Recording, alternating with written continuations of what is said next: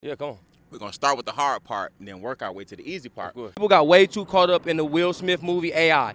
And once that's in their ear, in their subconscious, that the robots is meant to come kill us and beat us down, they can never even imagine the world to where they use robots for a good reason. They can't even imagine that AI can be a useful tool that it is today, helping humans build books faster and learn faster than last time, right? Again, these language models have something called study and learn. Please, y'all, use the deep research feature.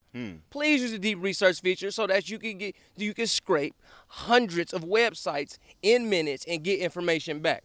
Just ask AI, this infinite mind, these infinite questions, man. You feel me? Like, just have it get broke down, and you can say, damn. Because especially everything that you already know about animals and instincts and how you've already, you know what I'm saying, changed the world and changed our minds to say, damn. I'm not an animal, but I am an animal.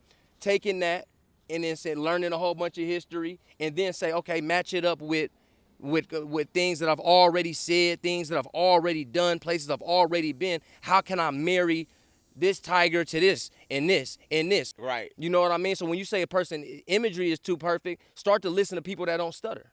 Start to listen to people that's just every word is pronounced. You know what I mean? No real, you know what I'm talking about? No, you know what I'm saying? Mouth to the side, no real Just you feel me? Real clean cut humans that's giving this information, they probably fake.